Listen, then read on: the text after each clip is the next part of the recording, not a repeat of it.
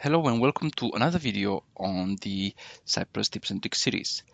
By the end of this video, you will have learned how you can make your tests in Cypress less dry and even more scalable with the use of URLs. And I may know what you're thinking, but I'm pretty sure I'm going to show you at least one way of using URLs that you don't know. So you will also know, or you will learn, two URLs where you can practice test automation. So let's get started. We're here on the RESTful Booker platform, and here you can make bookings, and it's really good to practice your UI automation. Why is it really good? Well, this site here comes together with an API.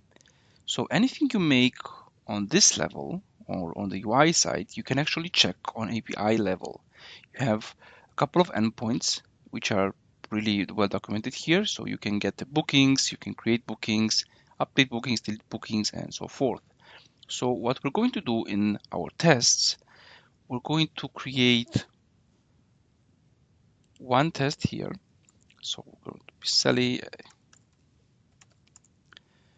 a phone number, test booking, test 1, 2, 3, another test 1, 2, 3, 4, 5, 6, 7, 8, 9, and we're going to submit it. Perfect. So in the RESTful Booker API, if we wanted to check the booking, we have either way to check bookings based on ID, or we will have a filter, and I have the endpoint here. So if I do this, I get nothing because I don't have any first name Sally and last name Brown, but it also works. Did I write it correctly? Let's see. Yeah, now I did. So Sally with capital S. So you see, we have, or we can confirm that our booking is stored in the database. So let's see how we can do this on Cypress level. So in Cypress, I have the code written for you. If you want, just message me and I'll provide you with the code. If not, you can write the code yourself. So we have three tests here for our URL test. The first one visits the site and checks that the text is welcome to RESTful Booker. And the second one visits the site again and does entering of name, phone, email, subject, and then checks that we get this greeting message. And last but not least, we have an API call to the endpoint, and it just checks that the response body is not null and that it equals the response status equals to 100. If you want to use ci.api yourself, there's another video in the series where I show you how you can do that. But as you can see here, so we're repeating ourselves from time to time. I mean, we do ci visit, and it's kind of getting annoying here. So one way of doing it, and let's say the most known way of doing this, is by using a base URL. So if we go to our Cypress JSON and we have here base URL, so we can define our base URL as being this URL, the main URL. Let's save it. And if we have a base URL defined, instead of doing ci.visit, we can just do this slash. So it will automatically go to base URL slash anything. So if we would have slash bookings, Cypress will know to take this URL and do slash bookings. So we did it there, and let's see if it still works. So I have a Cypress here. Let's start it, and if we're lucky, it won't work. If we're not lucky, it will work.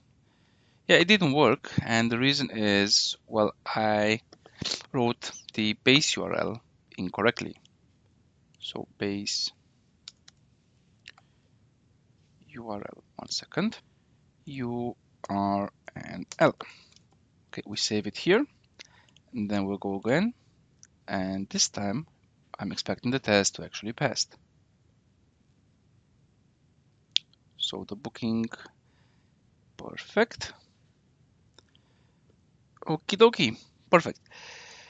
But, so we still have here, we have visit and the whole URL, and here we have another URL. So another way of doing this, of course, we do have the possibility here to just do slash, and this will work. Let's see. Stop Cypress and we run it again.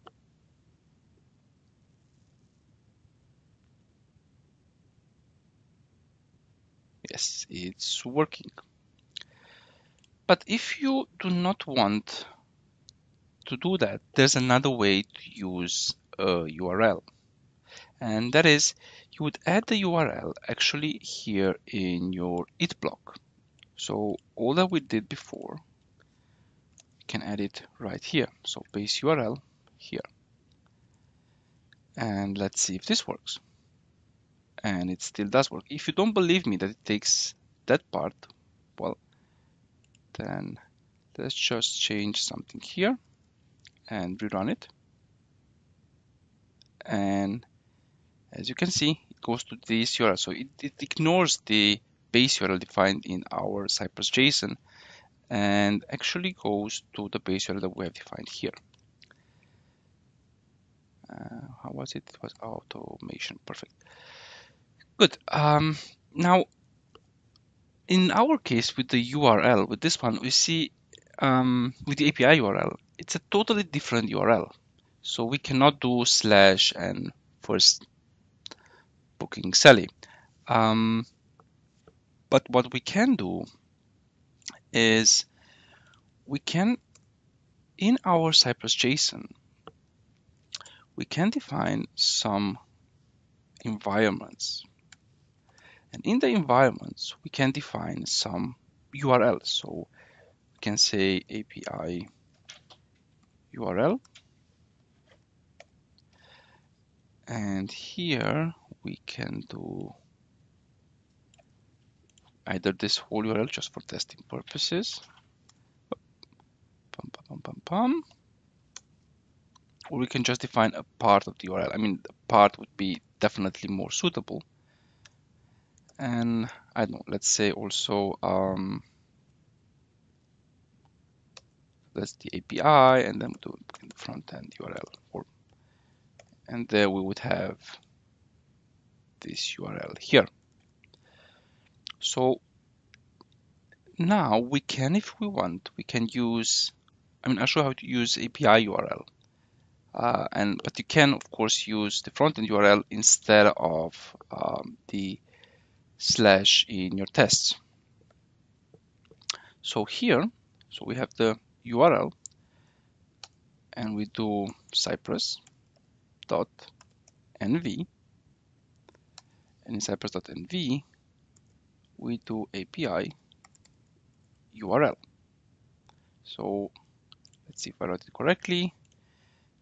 And if we run the tests, hopefully this will work.